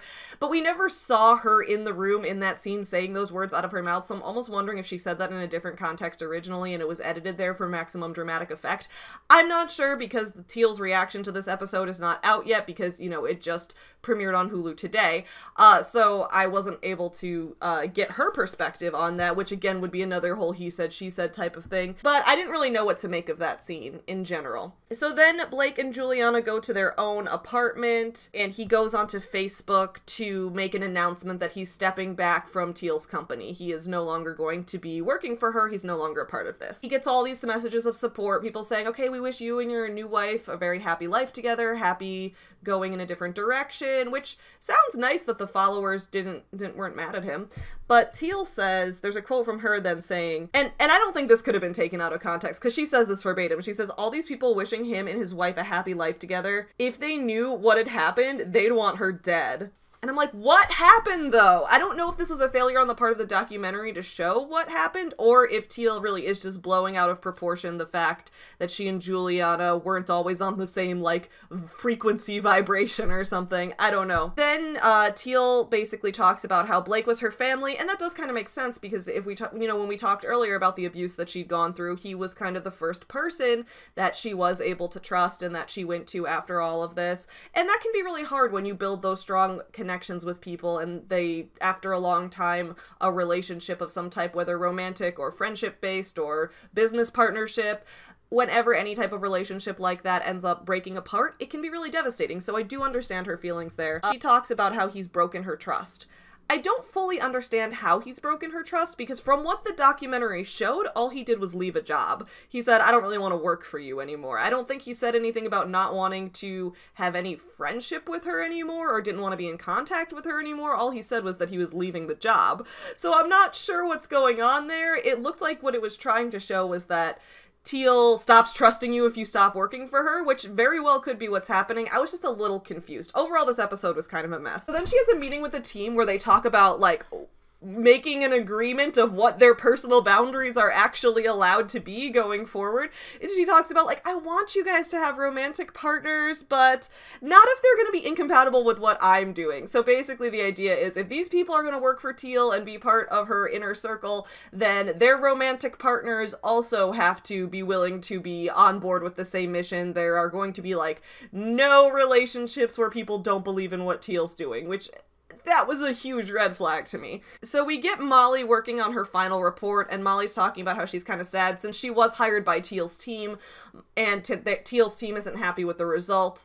Molly is worried that her report is just going to kind of get shelved, and she worked so hard on it and it's not really going to go anywhere. But basically what she talks about how is it's a shame that Teal isn't really open to criticism and doesn't really go outside her own comfort zone, and she thinks that that's going to be to the detriment of everyone, especially Teal's followers, who are vulnerable people. Then we see Juliana getting to visit Germany with Blake, which is nice, and then Teal has another big workshop, and in this workshop she's certifying people in the completion process training, which is very weird because she doesn't think that you need credentials to be doing this type of work, yet she wants to certify you in her own process. So why is her certification worth anything? Is that a credential? Like, I don't know what's going on there, but she's basically certifying people to be able to do the completion process to other people, which I don't know. Maybe that might turn into a pyramid scheme one day. Who knows? The episode ends with Teal asking the room, does anyone feel like they're in pain and don't know how to get out of it? And everyone's hand goes up. So it kind of shows that we're moving into this happening again, and Teal once again wanting to end the pain of other people and do more unlicensed therapy to people and things like that.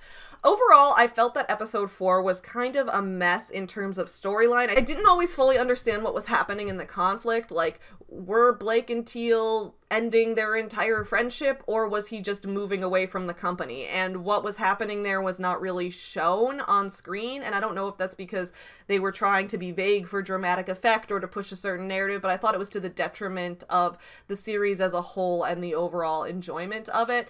And I just felt that there were a lot of things that relied on editing of juxtaposing audio with visuals in it, which can be very good for narrative filmmaking, but when you're doing a documentary, I want to see a lot more of, like, what I know is happening in the moment and seeing words coming out of people's mouths as they're saying them, as opposed to seeing footage with audio in the background that may or may not have been edited to push a certain idea. So overall, after watching this entire documentary, after watching all 4 episodes, I do still think that Teal is an incredibly dangerous person, but I think that the documentary could have done a lot more to show explicitly why, and a lot of that came down to some of the visual and editing choices made, and I think that those choices may have been made in service of making it look and sound really good and making an aesthetically pleasing product that people would like to watch as a movie and things like that, which I understand since everybody wants to watch these things as entertainment, as something beautiful, but I think if it were trying to go more the documentary route, there was a lot more it could have done, especially in the finale episode.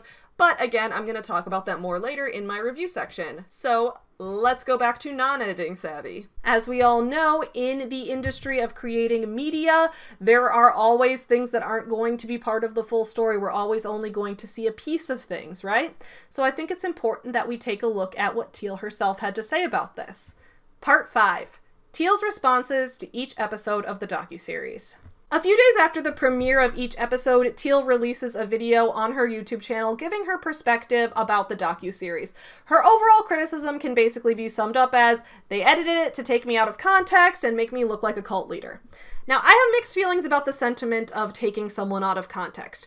On the one hand, many harmful self-help influencers like Jordan Peterson, who's going to be getting his own video in about 2 months, stay tuned, they've used this as kind of a get-out-of-jail-free card for saying and doing hurtful things to other people, and then just claiming that everything is somehow out of context.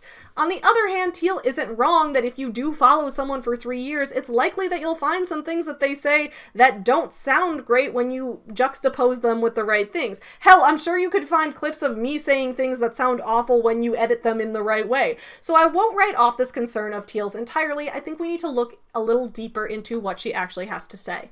So let's look at her response to episode 1. I am very happy about the scene where I'm explaining the difference between healing and just feeling better.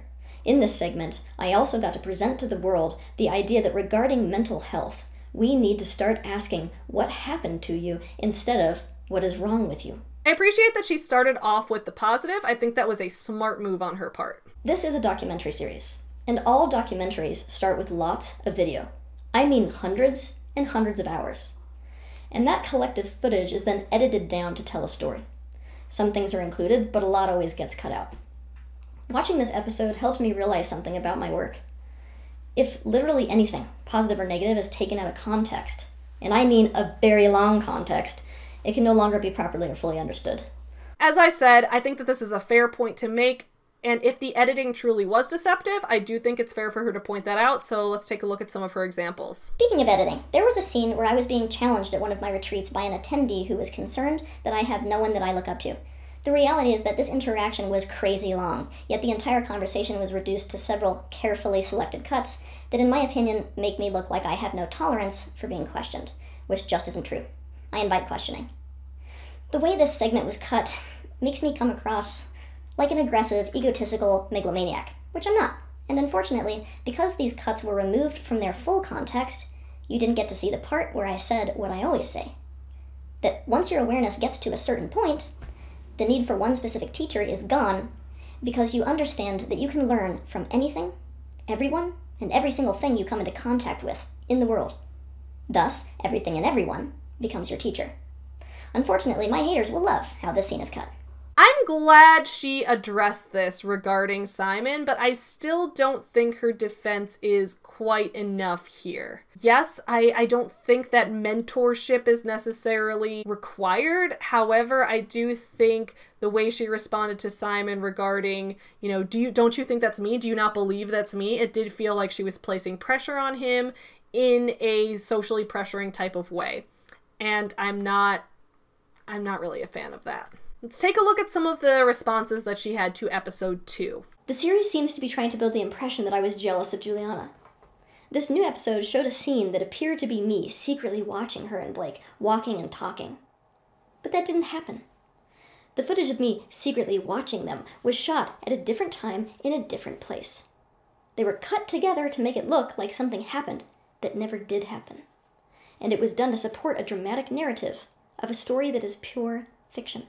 This is also a fair point for Teal to make, and again, I'm really glad she brought it up. I'll delve into this when I give my opinions, but I think she has a valid point about how the documentary spent way too much time focusing on personal life and interpersonal drama rather than the work itself and the impact on people. Since this episode, once again, delved into suicide without much context, let me remind you that based on statistics, the truth is that my methods are more effective at helping those who are potentially suicidal than conventional methods.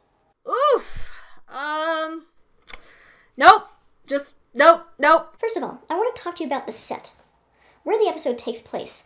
Like the set for any Hollywood movie, this set for this episode is an illusion. While I support intentional community, I myself actually live in an ordinary house with my son, partner, and my personal assistant.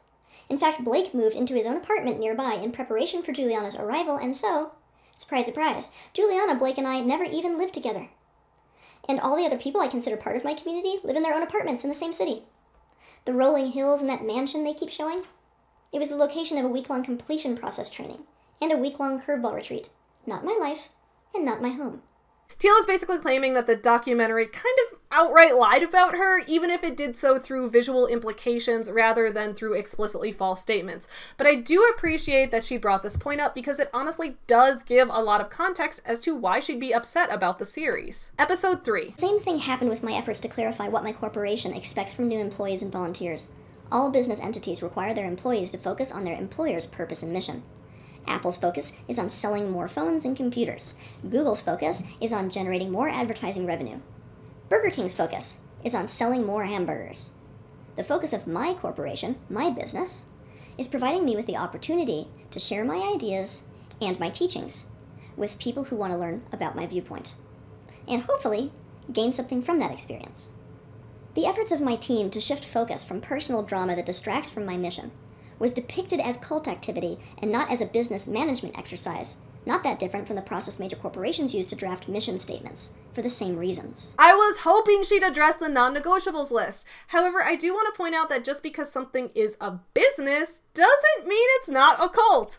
Business and cult are not mutually exclusive.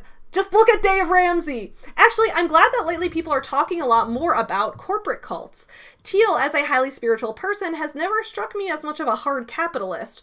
Although, maybe she is, who knows? She is very focused on her brand. But the point is, just because something makes money, and just because some of the things may be legal in terms of employer-employee guidelines and boundaries, that doesn't mean that it is ethical for a boss to exert that much influence over their employees' lives. While we are on the subject of resistance, this episode made it look like I am a person who forces people to do things. Guess what? Wrong again. I teach free will. I teach that you should never bulldoze resistance, because that's a zero-sum game that nobody benefits from. So the reality is, after helping the people at that retreat at length to release their resistance to doing the shamanic work called water breath, anyone who did not want to participate did not have to, because they should never force themselves to do something they don't want to do. So at first I thought maybe water breath was just a thing I was ignorant of. I'll be the first to admit, guys, I'm not a spiritual person. I'm not religious in any way. I haven't really found any spiritual practices that mesh with me. I'm very literal-minded in terms of how I perceive the world, so I don't even fully understand what spirituality is or what a spirit is. So it's entirely possible that this is a legitimate practice that I've never heard of. So I decided to research it. I googled shamanic water breath. Everything that came up was from World of Warcraft. I tried different phrases in Google, and instead I found some breathing techniques that you could use for meditation, but nothing about breathing in water. So if I'm missing something, someone please let me know in the comments below, because it's entirely possible. There's another scene with Sabrina that was shown out of context, and because of that presents a false narrative. In this scene, she says that I told her that her parents don't love her. When I use the word love, I use it in a specialized way, as a term of art that Sabrina understood. It means that a person takes another person as a part of themselves. It is one of the most difficult things any person can do. Most people cannot do this, which is why they fail to act in the best interests of others. So you admit that your in-group uses language, including words like love, differently than those outside of the in-group. Interesting. Part 6. My review of The Deep End. After watching the documentary through twice, taking extensive notes, and watching Teal's response to each episode, I have come to the following conclusion. Teal's defense is pretty weak, but the documentary itself could have done a lot more to not come across as biased as it did. Let's be honest, Teal does have a very strong fan base. A documentary that edits information to show her in the worst possible light isn't going to appeal to her fans. Sure, maybe it'll turn some people away from starting to follow her in the first place, but to her fans, it'll just look like a piece of propaganda to be discredited. I don't support misinformation when it's coming from my own side of an issue either. All that does is give the opposition more ammo. Now, that's not to say that the documentary was false in any way. I don't have the rough cuts or the raw footage. I wasn't there. All I know is what I saw on screen and then what Teal said was false. If she was telling the truth and they really did edit together unrelated scenes to make it look like she was mad at Juliana, or they really did splice audio together to make unrelated conversations happen that didn't actually play out that way, then yeah, I don't support that. That is not responsible journalism. I also agree with her point that the documentary spent way too much time on their personal stuff. In part 1 of the video, I talked about how I thought it was awfully judgmental of the documentary to focus so much on Teal living with Blake and their breakup as if that's wrong or immoral in some way. It felt judgmental of non-conventional relationships, which is honestly the same puritanical rhetoric that many prejudiced people use to justify things like homophobia, discrimination against polyamory, the women staying in the kitchen narrative. So I wasn't a fan of the documentary pushing this whole woman versus woman fighting over a man narrative that it tried to do with Teal and Juliana. Teal claims that she and Juliana never had these issues. I have no way to know what the final truth is for sure. But I will say that the whole love triangle narrative was weird and felt like a waste of time. I'd much rather spend that time delving into the feelings of Teal's current and former followers and analysis of the cult elements. We could have spent much more time with Molly the private investigator, for example, or more time seeing the self-help seminars and seeing comparisons to other modern-day gurus like Tony Robbins. Additionally, if Teal is telling the truth about the fact that she lives with her long-term partner and child, and that Blake and Juliana lived in an apartment separate from her ever since Juliana arrived in the US, then I do think that the editing of the documentary was kind of manipulative. I was fully under the impression that this group of people, this inner circle, were all living together, not just briefly staying together for a retreat. And again, while I have a lot of issues with what Teal is doing, to say the least. That doesn't mean I support the documentary constructing a narrative that isn't fully true. As I said, all that does is provide ammo to the opposition. All it does is make Teal look like a victim and make the documentary look less credible, which is really a shame because it had a lot of valuable information to share. That said, I don't think the things that Teal does are ethical, even with some of her justifications. And a lot of the stuff shown in the documentary, even in context, even after Teal's explanations, is, in my personal opinion, still super unethical. For example, let's take a look at her interactions with Sabrina. Teal insists in her videos that when she and Sabrina are talking about love and whether her parents love her, and when she says, "I love you" after the water exercise, that she's using the word love differently than a layman would. Teal's use of love is contextual, and while all words are contextual, I also do find it a little suspicious that we as outsiders can use a common word like love in the same way and understand what each other means. And Teal and her followers use that word and mean something different. If we look back at the book Cultish, author Amanda Montell, who is a linguist and approaches her study of cults from a linguistic perspective, often points out that manipulated language is the first red flag of a cult, even if not all manipulative language definitively indicates a cult. Basically, by saying that we just didn't understand what she meant by love, Teal is setting up in-group versus out-group language, meaning insiders versus outsiders, one of her own admitted criteria for being a cult. Similarly, the water thing was terrifying.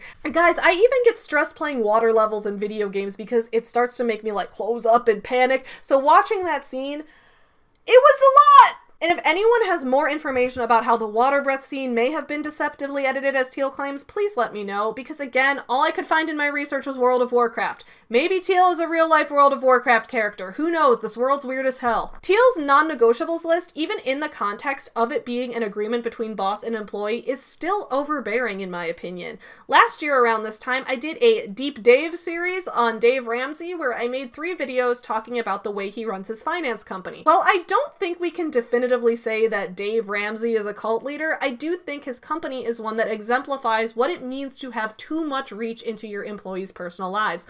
In that series, I interviewed a former employee of Dave's who talked about some of his weirdest rules, including men and women not being allowed to ride in cars together and him prohibiting employees from living with their significant others before marriage. Dave even got sued by a former employee who was fired from the company because she got pregnant out of wedlock, which Dave claims goes against his Christian values that everyone working for him must follow.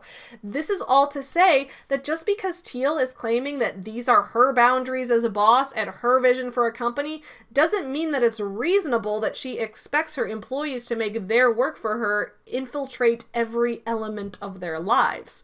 It's okay for work to be work and personal life to be separate. At the very least, this told me that Teal is an overbearing boss and a terrible employer. Part 7. Conclusion. Is it a cult? As I've mentioned multiple times in this video, it's hard to claim definitively whether something is completely a cult or completely not a cult. However, in this case, I personally believe, in my personal opinion, based on the research that I've done, that yeah, Teal Swan definitely exists somewhere on the cult leader spectrum. She may not be Jim Jones, but then again, most other cult leaders aren't Jim Jones either. As Amanda Montell pointed out, even Jim Jones himself was considered an extreme example among other cult leaders. But Teal has definitely displayed behavior that sets off some alarm bells. It can be easy to find ways to justify her tactics. For example, one of my main issues with Teal is that she practices therapy without a license, but for many of Teal's followers, this may not be a bad thing, as many of them report having found Teal after the mainstream therapy and psychology fields had failed them. Plus, for those who aren't attending her expensive retreats, reading one of her self-help books or watching her videos for free online is a lot more affordable and accessible than attending therapy sessions, especially if you don't have health insurance. So it's kind of short-sighted to say, just go to therapy, don't listen to Teal, because there's a reason these followers have chosen Teal instead of therapy in the first place. The solution is to guarantee health insurance for all citizens, which includes mental health services. The solution is also more education about the process of finding the right therapist for you, including ways to identify a good therapist and education about the process of trying out different therapists until you find one who works for your needs. So, is Teal Swan a cult leader? Well, she may have not reached the bottom of the deep end yet, but she is definitely in the pool, and I'd advise people to exercise extreme caution when following Teal and others like her. Thank you so much for watching today's video. I will see you guys again next week, but in the meantime, please continue supporting small businesses. Do not support Teal Swan, and have a fantastic start to your weekend. Bye! Get you some nuts. There was lots of memes. Makes me wonder if I should take up lesbianism. Chicago. You guys asked for it.